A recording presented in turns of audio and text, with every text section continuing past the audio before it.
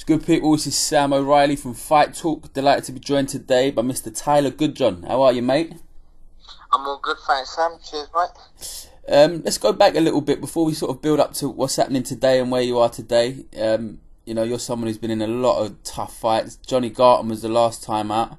Yeah. Is that something that you sort of? I mean, your nickname's the Warrior, so I'd imagine it is. But have you always been a guy that likes getting involved in a war and a tear up? Yeah, I think like right back from my amateur days, I was always involved in good fights. I've got like loads of trophies at home where I got a fight of the night. I think like one thing with my fights, you always expected it to be a good fight. Yeah, and I sort of took that into the pros, and then I think like I've had to take that hard road of taking hard fights and that because of where I'm from. And just selling tickets and that and being the away fighter. So, I thrive off that. I think, I love being in them 50-50 fights. Win or lose, if you can come out and you've entertained the crowd, that's what it's all about. Well, you definitely did. You was in there with some, John Wayne Hibbert, Boylan, they stand out, those fights. They were crazy fights. Yeah. Yes. It's, it's that, when you look at like styles and stuff and you come up against different opponents, obviously you want to make a fight as much about your own game. Is that what you go into a fight and think, I just got to make this exciting and just go to war with people?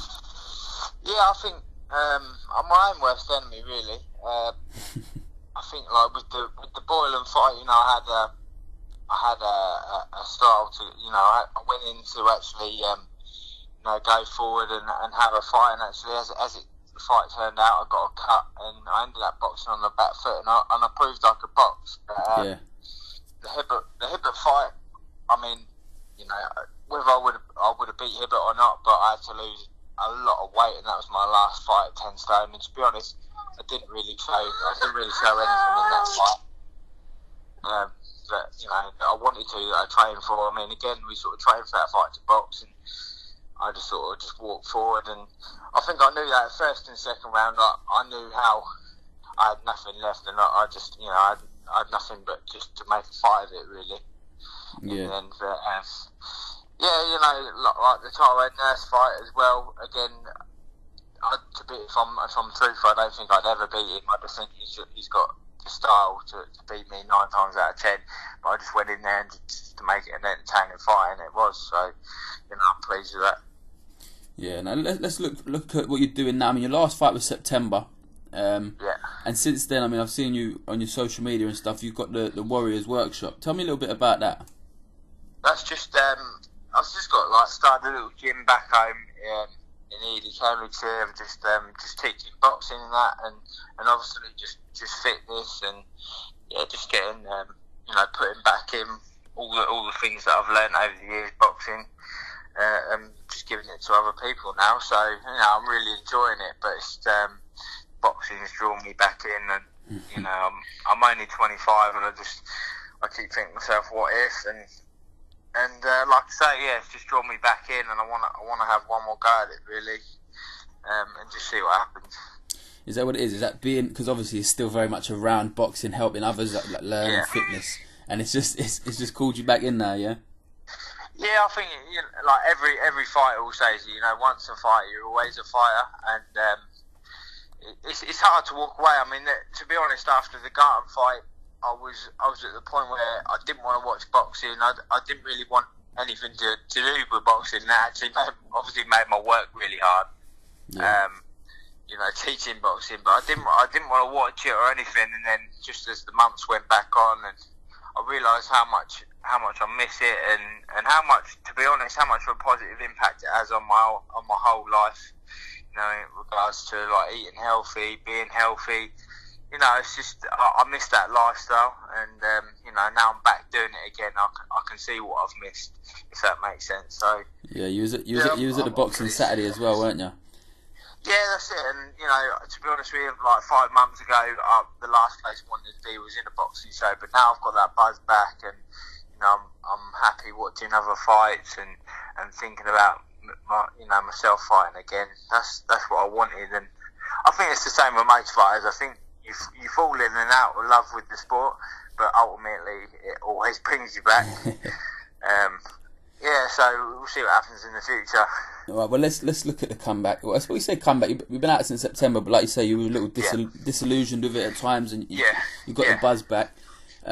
So training wise, are you gonna be based at your own gym and going out? How's it gonna work? I've my trainer Steve Whitwell in St Ives, which is back home, but I'm managed by Peter Sims up in Essex. Oh, you still manage with Pete, yeah? Yeah, I'm managed by Pete. Yeah, so I'm actually going to go down and have a meeting with him tomorrow. You know, me and Pete, we go way back, and so we're just going to have a meeting and just go from there and see what happens. But you know, like most fighters, obviously I've got to work alongside training, so it means that I'm going to have to be based back home and that. And at the minute, like, you know, I'm enjoying it. Like I say, my trainer Steve Whitwell is a great trainer as well, and it is nice to be back home and have everything on your doorstep. So. What about promotionally? Do you know if you're gonna sort of still be an away fighter on the road? Is that going to be something you discuss with Peter Sims tomorrow? Yeah, something that I want to talk about. Like, to be honest with you, I want you know, if I'm completely honest, I was at that show on Saturday, and there was, you know, don't get me wrong, there was 3 brilliant title fights, really good, but there was 9 fights where you could basically pick who's going to win before they even walked into the ring, and I just don't want to be involved in them kind of fights. So I remember I boxed about a year or so ago at the York Hall after having a year out, and I had to fight a Croatian guy, and I just remember in the build up to it and in the fight itself, I just got no buzz whatsoever out of it. Just knowing that I could pretty much get in the ring with someone that even if I don't turn up on with my A game, you know, I'm going to beat him pretty handily. So I'm hoping just to get one fight, just get a bit of ring rust, and then I'm willing to jump in with any welterweight, or if I got a call at 11 stone as well. I really don't care who I fight. So yeah, your last one was welterweight, I think, wasn't it? It was for the English title against Garton. So is that where you initially think you'll come back at welterweight? Yeah, I'm going to have my first fight at 11 stone, just so you know, I'm not just a 6th rounder at 11 stone, just so I'm not killing myself. And then, like I say, just go from there. Whatever fights come up, really. Like I say, I'm willing to fight at 11 stone. I was a light middleweight when I was an amateur. I won the junior ABAs. Now I know I can, you know, and I had a lot of senior fights at 11 stone, so I can mix it at 11 stone, especially now as I've grown over the years. So yeah, whatever happens, really. Like, you know, I'm happy to jump on any show against anyone, to be fair. So I mean, you're someone that I always think about the domestic dust-ups when you come up. I mean, what's the goals, Tyler? I mean, you're only 25. Like, some people are happy that they just sort of plod along and keep going to their 32, 33, and then if it ain't worked out, then they look at other paths. But, you know, obviously it crossed your mind fairly early. So why come back? What I know you got the itchy knuckles, but what's the goals? Yeah. I've always said from day one, you know, my goal was to be a British champion, or you know, or fight for a British title. That's, you know, when I look back when I was a kid, you know, watching Friday Fight Night and things like that, and I had all the British title fights on there, or sort of, you know, that's where I wanted to be, and more than anything, like you know, I've made a bit of a legacy for myself to be in some real entertaining fights, but I'd like to be in some more, and just, you know, when I look back in 10, 20 years, and I can say, do you know what, you know, I had a big support and everyone enjoyed watching my fights.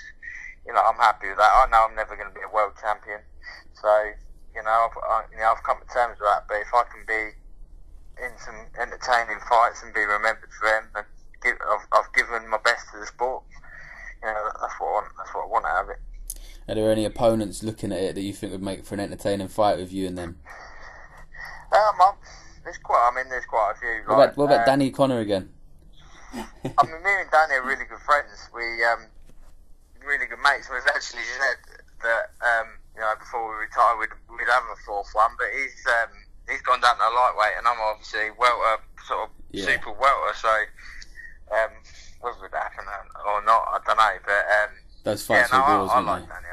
He's a good lad, and he's another one. He's a proper grafter. He's, you know, working on training all day. So yeah, no, I was talking to him the other day. great. I was talking to him the other day at a press conference for Dovebox. Obviously, he's back out the 1st of April. He's a nice bloke, but when I think about you two's fights, there were some wars in there, weren't there?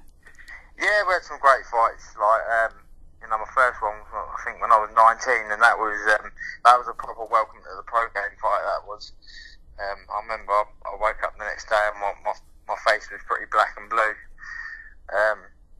After like 2 or 3 pretty easy fights, I jumped in with him, and like I say, I learned a lot out of that from that fight. And then we had 2 more after that. So yeah, it was good. Do you reckon you turned pro? Were you 19 when you turned pro? Yeah, I was 18, just about 19. Yeah. Do you think that could be any of the reason that sort of at a very young age, still at 25, you sort of got a little bit disillusioned with it, or do you think it was just the amount of tough fights and stuff like that impacted you? If I'm completely honest, I turned pro way too early.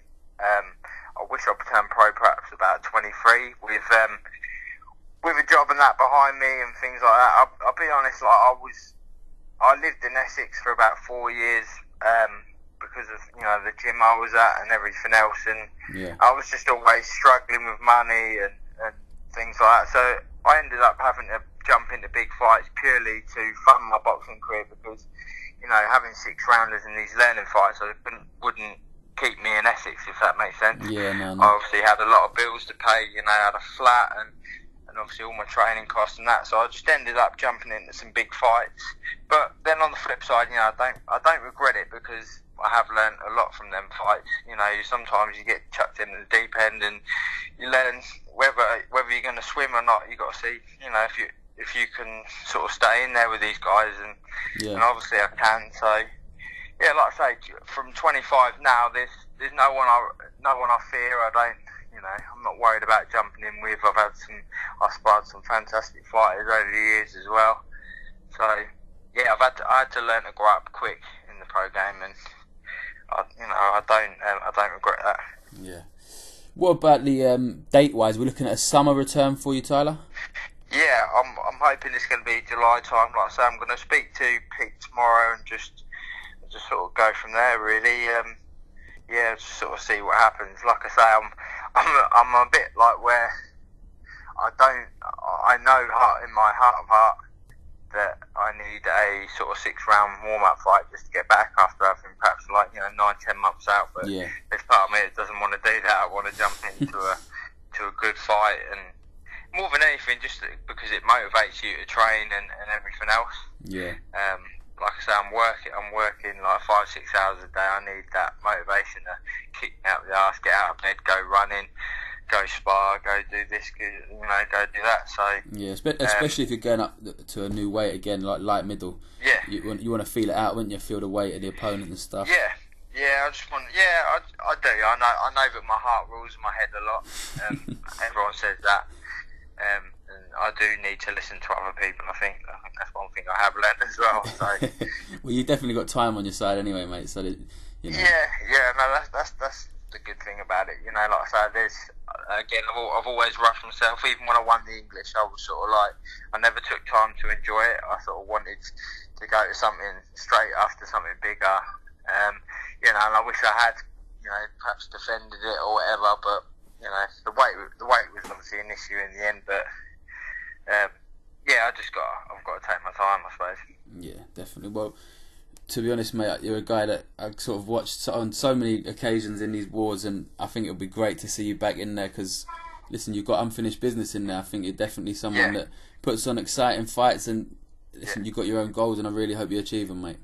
I really appreciate that, Sam. Thank you very much, mate. Pleasure talking to you, mate. Thank you for talking to Fight Talk. Yeah, cheers.